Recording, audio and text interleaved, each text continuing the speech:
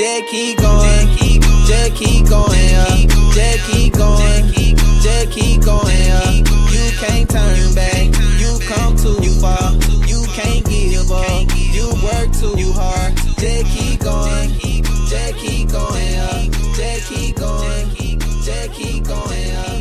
You can't turn back, you come too far, you can't give up, you work too hard. Hello, and a very warm welcome to all our listeners out there. This is Dissertation in 90 Days, and I'm your host, Dr. J, from Writers ER, your companion on this exciting academic expedition. Whether you're just starting your PhD journey or in the thick of it, you're in the right place to find practical, actionable advice. Let's get started on transforming your dissertation experience. Today, we're diving into the world of academic writing, research, and dissertations, tailored specifically for you, the PhD learners. We know the road to completing a dissertation can seem daunting. It's like climbing a mountain. The peak looks distant, the path challenging. But guess what? Every step you take gets you closer to the top. And that's what we're here for, to make each step clearer and more achievable. In this podcast, we'll break down the dissertation process into manageable chunks. Think of it as your personal roadmap, guiding you through from start to finish. We'll cover everything from crafting a compelling research question to navigating the complexities of data analysis. Our goal? To help you not only complete your dissertation, but to do so with confidence and clarity. So, whether you're sipping coffee in your study or jotting down notes in the lab, let's begin this journey together. It's time to turn those academic hurdles into stepping stones. Remember, it's not just about reaching the finish line, it's about the insights and growth you gain along the way. Stay tuned as we unlock the secrets to a successful dissertation in just 90 days. Imagine you're sitting at your desk, the clock ticking past midnight. You're surrounded by mountains of academic papers and books, each one filled with insights and discoveries. Yet, it feels overwhelming, like trying to find your way through a thick forest.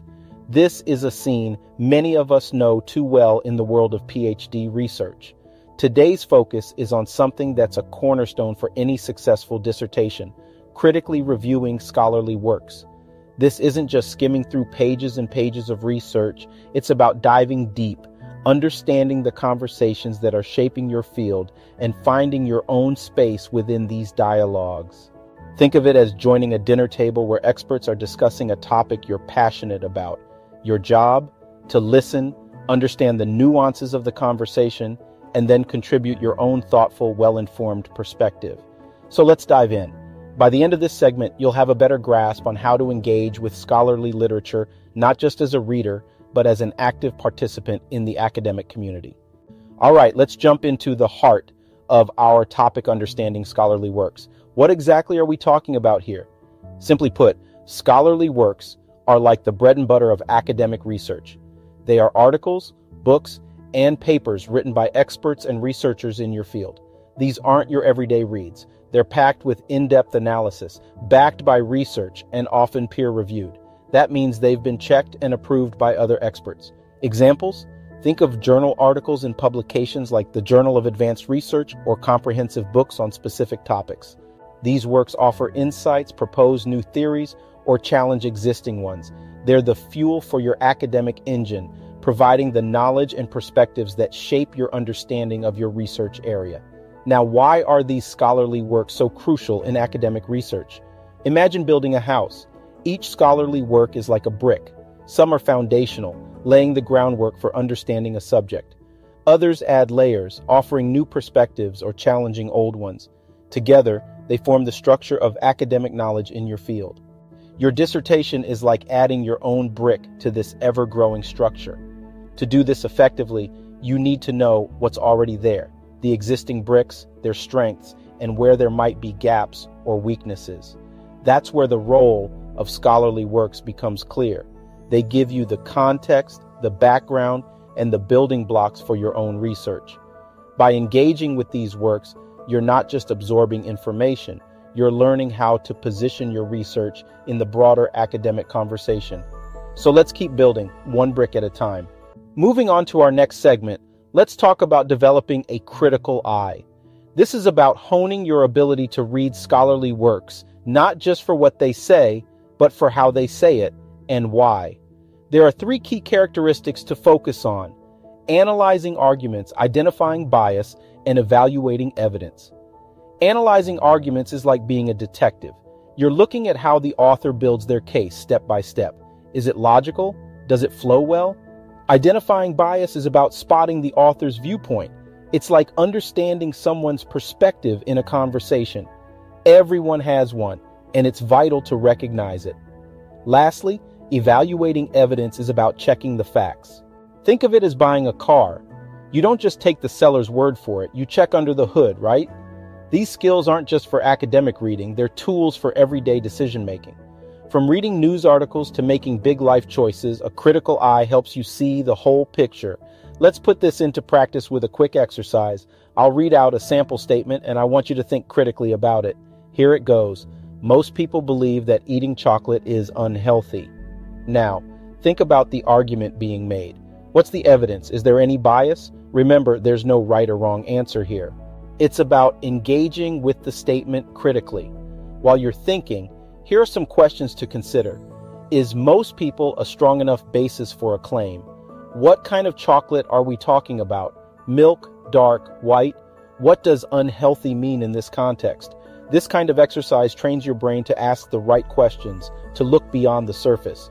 It's a vital skill for navigating through your dissertation and beyond. So keep practicing, keep questioning, and watch as your critical eye sharpens with each reading. Okay, let's dive into our next segment, efficiently sifting through literature. We all know the feeling.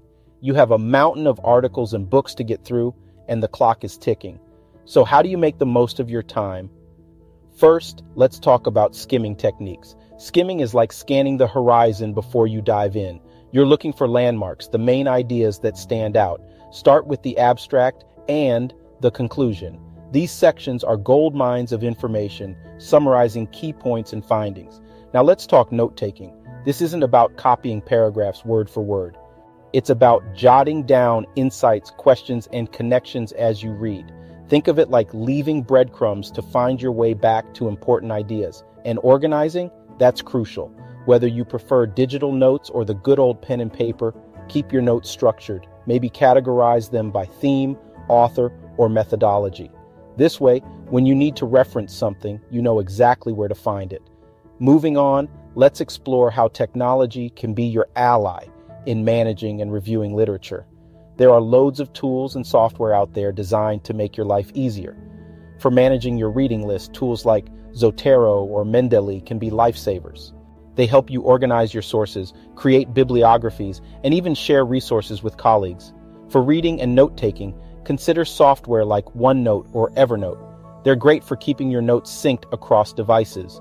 And don't forget about PDF editors, tools that let you highlight, annotate, and add notes directly onto digital documents. My advice, try out different tools and see what clicks for you. Everyone's workflow is different, so find the combo that feels right. Remember, these tools are here to streamline your process, not complicate it. So experiment a little and watch as your efficiency skyrockets. Now we focus on applying critical review in your research. You've read the literature, you've taken your notes, now what? It's time to integrate those critiques into your dissertation. This isn't just about pointing out flaws or gaps in others' work. It's about building upon what's already there. You're joining an ongoing conversation, adding your unique perspective and findings. Think of your dissertation as a bridge. On one side, you have existing research. On the other, your contribution. Your critical review is the structure that connects them. It shows you understand the current state of your field and how your work adds something new or fills a gap. It's not just critiquing for the sake of critiquing. It's about contributing to the growth and evolution of your field. Let's bring this to life with a real example. I remember a student who was researching renewable energy solutions. Initially, her dissertation was heavily focused on critiquing existing models. However, through critical review, she realized the potential to build on these models. She didn't just point out their limitations, she used them as a foundation for her innovative approach. This shift in perspective transformed her research. Her dissertation went from a critique to a contribution, proposing a new model that combined the strengths of existing ones while addressing their shortcomings. It was a game changer, not just for her, but for her field of study. This is the power of critical review. It's not just about finding what's wrong, it's about using that insight to make something better. Your dissertation can do that. It can be a bridge, a contribution, a step forward in your field. That's the beauty of academic research, and that's what we're here to achieve. As we wrap up today's episode, let's quickly recap the key points. We started by defining scholarly works and understanding their importance in academic research. We then moved on to developing a critical eye, where we focused on analyzing arguments, identifying bias, and evaluating evidence. After that, we discussed efficient strategies for reading and note-taking and how technology can aid in this process. Finally, we explored how to effectively integrate critical reviews into your own research. I hope these insights and strategies will empower you in your dissertation journey. Remember, it's all about building upon what's already there, contributing to the conversation, and making your research meaningful and impactful. Thank you so much for tuning in today. Your time and engagement mean the world to us. Before you go, I have a special resource for you. If you're looking to accelerate your dissertation process, check out the playbook, How to Get Your Dissertation Approved in 6 Months or Less, by Dr. Anthony Robinson, who impressively completed 2 dissertations in just 6 months. This playbook is a goldmine of strategies and insights, and you can download it from writerser.com/playbook. So stay curious, stay motivated, and join us next time on Dissertation in 90 Days. Until then, keep pushing boundaries and making your research journey count.